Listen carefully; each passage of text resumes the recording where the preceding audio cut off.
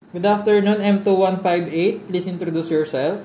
My name is M2158. I'm 42 years old. I am a single mother. I have two sons. They are 8 years old and 20 years old. I have two sisters and two brothers. I am the eldest. I'm a high school graduate. My work experience is in Saudi Arabia for 2 years as domestic helper. They have three family members, 2 adults, 36 years old and 34 years old. They have 1 child, 2 years old. My employer house is 3-story house with 6 bedrooms. My duties are washing clothes, ironing clothes, folding clothes, general cleaning, cooking, child sitting, children care. And I also have a work experience as residential on-call cleaner in Saudi Arabia for 2 years. Okay, are you afraid of dogs or other pets? Yes.